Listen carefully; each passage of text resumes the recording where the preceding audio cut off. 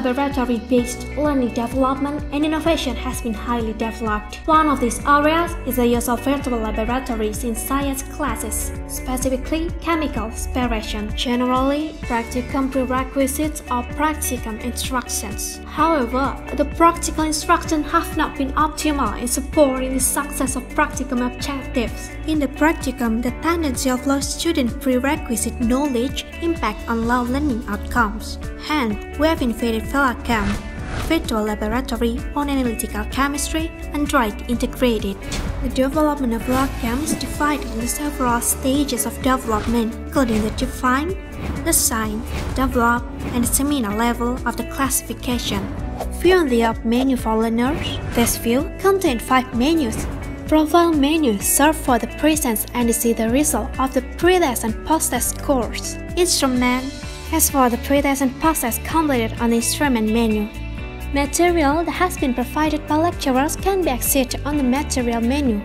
On the virtual lab, students can try to do virtual experiment on the smartphone according to the procedure.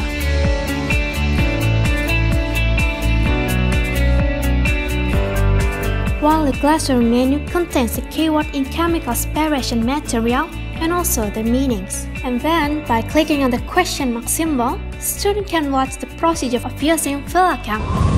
Practicum validation results show a 95% material validation rate and 83.5% media validation, all with very decent criteria. Based on the test result on the chemistry student at the junior level in Universitas Negeri Malang gained a percentage of 83.5% and made satisfactory.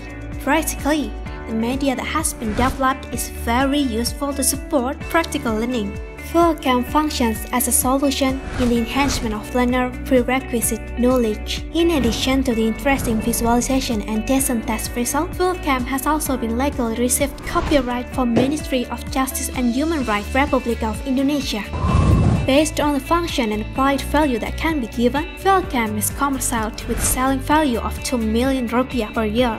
Development will continue to dominate the world. If living in the future becomes a challenge, then innovation is a necessity. Technology is not a burden, but is the answer to adversity. Life does need logic, and using technology is one of the ways. Let's make the idea becomes real and inspire the world.